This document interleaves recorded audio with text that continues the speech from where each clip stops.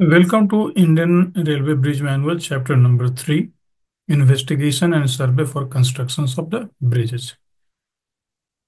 In this video, we are going to discuss some important question related to this chapter, which will help you to understand the chapter and will help you to crack the exams. So the first question is, in the investigation for the minor bridges, when a askew crossing is unavoidable, what is the recommended maximum askew angle? यानी कि छोटे पुलों की जांच में जब तिरछा crossing अपरिहार्य हो जाता है तो उस परिस्थिति में अनुशंसित अधिकतम जो तिरछा कोण होगा वो कितने डिग्री तक का हो सकता है and that is 30 degree. Come to the next question. Which stage of bridge investigation involves the final location survey and preparation of the project report. पुल जांच के किस चरण में अंतिम स्थान सर्वेक्षण और परियोजना रिपोर्ट तैयार करना शामिल होता है and it is option C, detailed survey and project report stage. Question number 3. The reconnaissance stage of bridge investigation primarily includes. The options is given here, so you can read the question and find out the answer. The reconnaissance stage of the bridge investigation primarily it is the study of map, site visits, and aerial reconnaissance. So here option B is the right answer. Question number 4. For estimating the approximate water bay in the techno-economic feasibility study, which method is suggested? The suggestions are given here: Manning formula, rational formula, regional flood frequency approaches, and unit hydrograph method. So here right answer is regional flood frequency approaches. Question number 5. In rivers with meandering courses or tortuous flows, investigation for the bridge construction should be carried out for. Here, options are only the most convenient site, every available alternate site, only the upstream site, only the downstream site. So here answer is every available alternate site.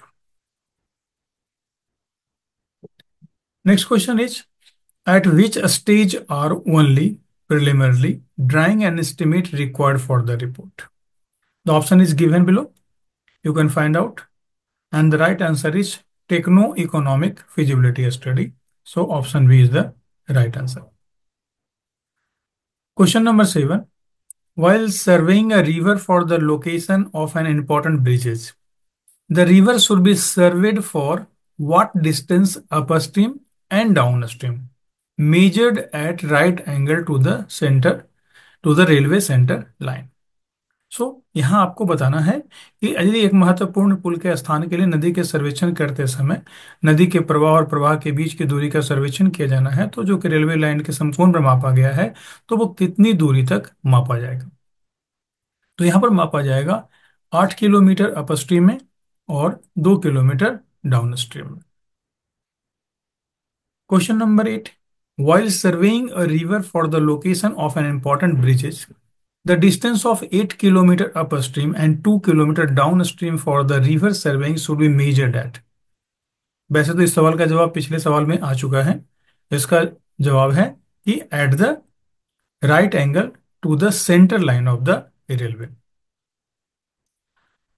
While surveying a river for the location of an important bridges, the average slope of the river bed should be determined between which two points. किसी महत्वपूर्ण पुल के स्थान के लिए नदी का सर्वेक्षण करते समय नदी तल की औसत ढलान किन दोनों बिंदुओं के बीच में निर्धारित की जानी चाहिए. तो यहां पर होता है कि 2 kilometre upstream and 2 kilometre down stream of the crossing.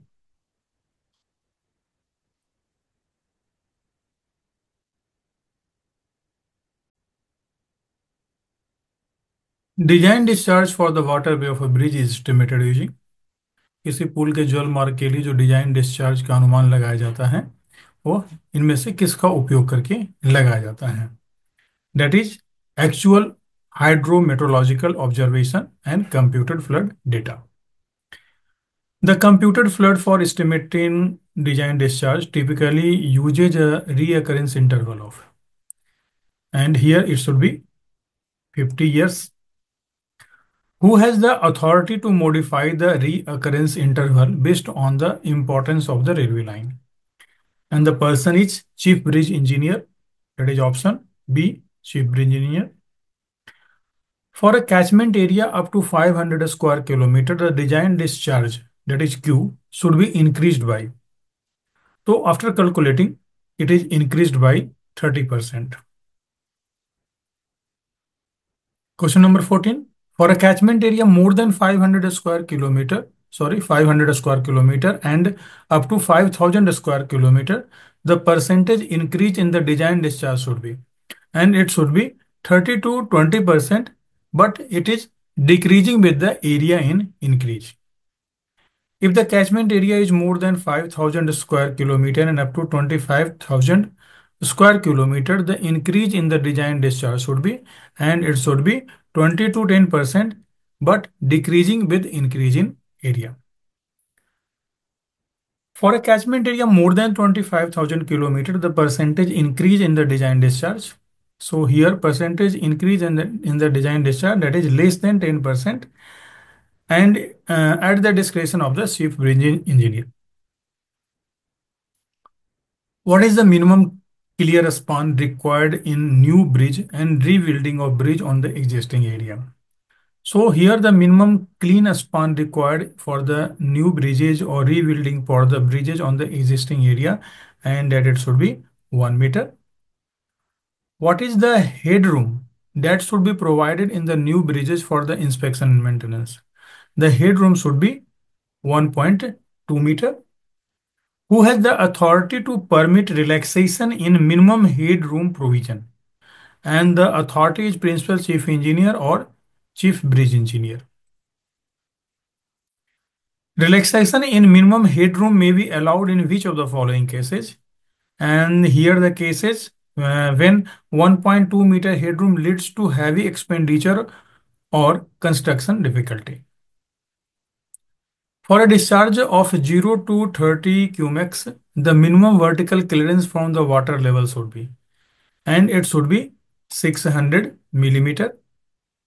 For a design discharge between the 31 to 300 cumex, what is the vertical clearance requirement? And it is 600 to 1200 meter on the pro rata basis. And so here option C is the right answer. For discharge ranging from 301 to 3000 cumex, what vertical clearance is required? And it is required 1500 millimeter. For discharge above 3000 cumex, the vertical clearance shall be. जब 3000 cumec से ऊपर के discharge के लिए जो vertical clearance होगा वो होगा 1800 millimetre. That is option B.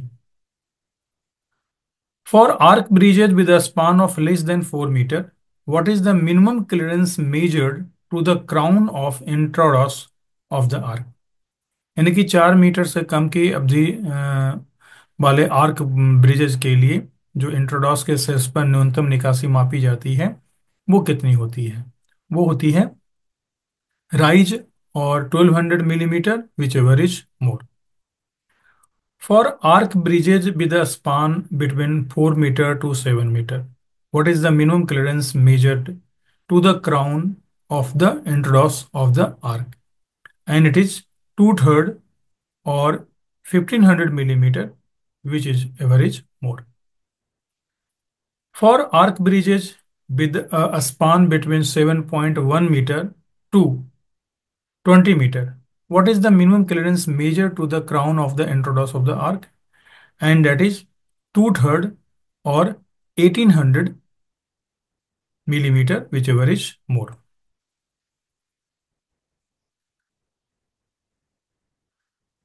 For arc bridges with a span above 20 meter, what is the minimum clearance measured to the crown of the introduction of the arc? And here, two-thirds rise. Siphons, pipe, and box culvert are designed as pressure conduits. What is the clearance required for these structure?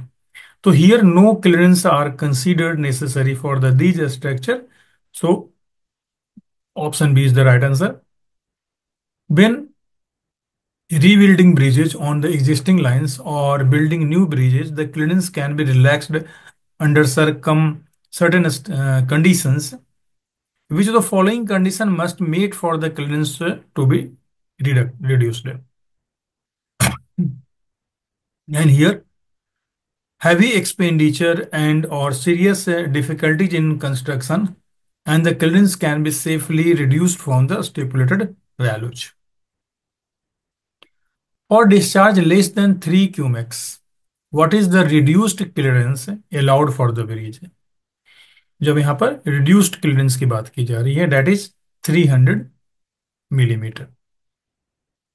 For discharge between 3 to 30 cumex, what is the reduced clearance allowed in the bridges? And that is 300 to 400 millimeter on the pro rata basis. So option B. For discharge between 31 to 3000 cumex, what is the reduced clearance in millimeter allowed for the bridges? And that is 400 to 1200 millimeter on the pro rata basis. Under special circumstances, the free board may be reduced only if विशेष परिस्थितियों में जो free board रहता है उसको कम किया जा सकता है। यहाँ पर ध्यान रखेंगे जो हिंदी किया गया है वो कंप्यूटराइज किया हुआ है, सिस्टम के द्वारा किया गया है, तो उनमें ट्रांसलेशन में थोड़ा आपको फर्क देखने को मिल सकता है। तो हियर हैवी एक्सपेंडिचर एंड और serious construction difficulty exist and safe measurements are taken. What is the minimum free board allowed for the discharge less than 3 cumex under a special relaxation? यदि 3 क्यूमेक्स से कम का discharge है तो जो न्यूनतम जो free board होगा उसकी अनुमति होती है 600 millimeter. What is the minimum free board allowed for discharge between 3 to 30 cumex under a special relaxation? And it is 750 millimeter. For discharge more than 30 cumex, can the free board be reduced under any circumstances? And the option is no, relaxation is not permissible. In which of the following cases can the existing free board be retained? And reading the options, you can find here regirdering or a strengthening of existing bridge components. So this is the right answer. When can the provision of free board be waived for the siphons bridges? And it is waived when a spillway is provided upstream with an outlet drain. Which of the following is not typically used as a foundation type of the railway bridges? And that is raft foundation. When is it generally considered most economical to choose a bridge span length? And that is when the cost of a substructure including foundation equals to the cost of the superstructure. Open foundation are most suitable when? Open foundation कब सर्वाधिक उपयुक्त होता है? And it is when rock और firm subsoil is available at shadow depth with little score and flow. When are file foundation considers economical? File foundation कब economical माना जाता है? When foundation must be very deep through soil with little score. Why are larger diameter piles sometimes preferred in the bridge foundation? The reason behind is that they can handle large horizontal forces and reach depth beyond pneumatic operation limit. What is a key advantage of well foundation for the railway bridges? The key advantage of Bell Foundation for the railway bridges,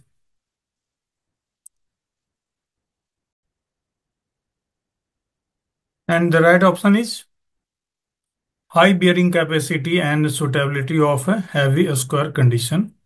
So here option C is the right answer. Who approves the GAD for the railway bridges on new lines, doubling or gauge conversions, where linear waterway is reduced or vertical clearance is inadequate? In this case, the person is CBE of the concerned zonal railway. GAD of all other railway bridges, that is where waterway or clearance is not involved, of new lines, doubling or gauge conversion are approved by here Chief Engineer Construction. GAD for all railway bridges on open line require approval from. So here, uh, except from the above, here Chief Bridge Engineer of the Zonal Railway. GAD and launching a scheme of ROB, RUB, FOBs or rail flyovers affecting existing lines must be approved by, and it must be approved by the Chief Bridge Engineer of the Zonal Railway after divisional and DRM clearance. Who carries out the structural design and drawing work for bridge works executed by open line organization? And here, from the given option, bridge branch at headquarter level of the concerned zonal railway. Who carries out the approves, who carries out and approves the structural design and drawing for bridge works executed by the construction organization? Simply, it is construction. Answer is already given in the option.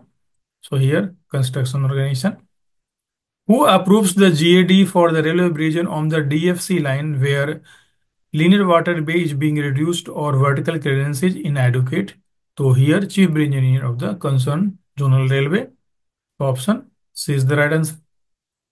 GAD of all other bridges on the DFC line which don't involve reduction of the waterway or inadequate vertical clearance are approved by, and it is approved by the officer nominated by the CBE by the DFCC IL. Who approves the GAD and launching a scheme for all ROB, RUB, FOBs and rail flyover on the DFC line? And that is Chief Bridge Engineer of the concerned zonal railway. The structural design and drawing work for the bridge on DFC line shall be prepared and approved by him. So here it will be approved by the officer nominated by the CB by DFCCIL. And the last question from this chapter, in the case of rail flyovers on DFC lines, what is the mandatory in the design approval process? That is, the mandatory is कि proof checking of design should be from the IIT. So we have completed 56 questions from this chapter. I assure you these questions will help you to crack questions which may be asked in your upcoming examination. Either it may be the bridge, J bridge, SSC bridge, or AINS exams. Thank you for watching this video. We will meet you in the next video on some other topic. Thank you.